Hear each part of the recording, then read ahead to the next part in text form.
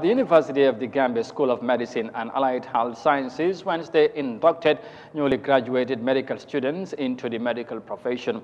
The swearing ceremony was held at the Paradise Suites Hotel.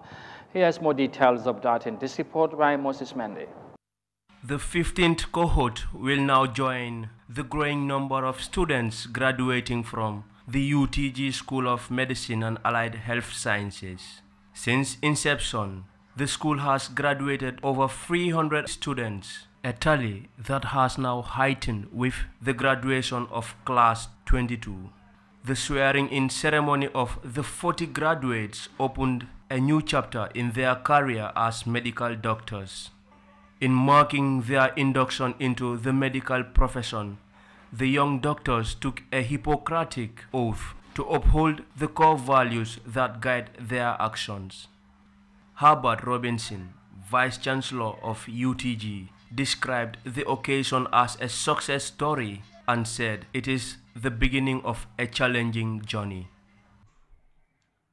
Today's swearing-in ceremony presents a solemn but joyous occasion for our graduating medical doctors to swear their professional oath and thus become properly inducted into the medical profession by the Medical and Dental Council of the Gambia.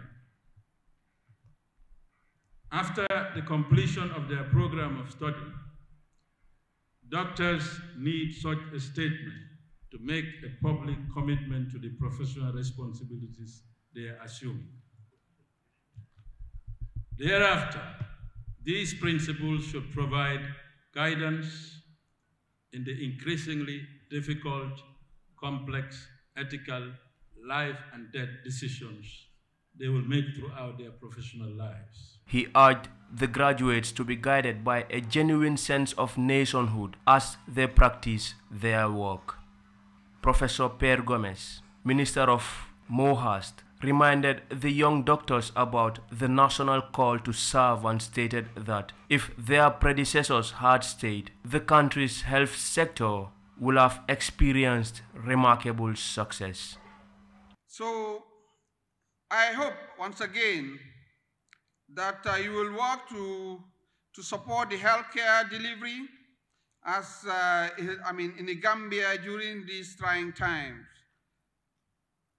And I sincerely hope that you will all promise to work in the Gambia at least for some years. This batch of doctors now come to more than 300. Can say 321, but the data can be looked at after. But more than 300. That's what this government has done since the last batch in 2006. But you've heard the Minister of Health talked about the provinces. Let's imagine all these 300 plus. If they had stayed, because the reality is a good chunk have gone. That's why I said to look at your parents, look at your brothers and sisters, so that we don't repeat the same mistake. He added that the government prioritizes the medical school because it needs a healthy nation.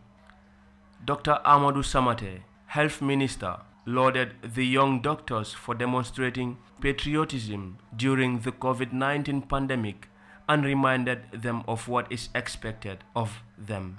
To whom much is given, much is expected. We expect doctors to perform as doctors, to behave as doctors, and I'm happy that all the speakers before me did mention that. A senior colleague of mine did mention to me a number of years ago. He said, we are respected as doctors because of what we know. Today, I'm going to stand here and add something to that, but also because of the way we behave. If we want to be respected as doctors, we must behave like doctors should behave. So a lot is expected of doctors. I'm happy that The chairman of the Medical and Dental Council did mention all those here. The ethics of the profession. But of course, there are also etiquettes of the profession, which we need to know.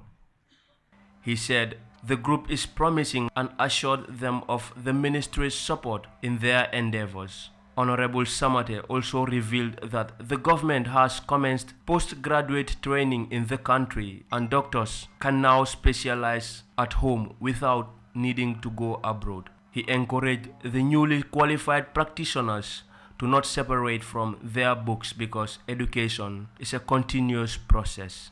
Almami Kante, 15th cohort class representative, while giving a speech said, they have overcome challenges, but the next chapter requires a better version of them, adding that every level comes with its challenges.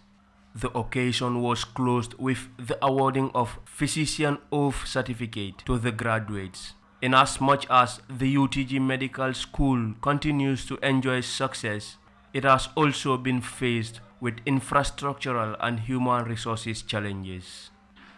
Moses Mendy, Eyeafrica News.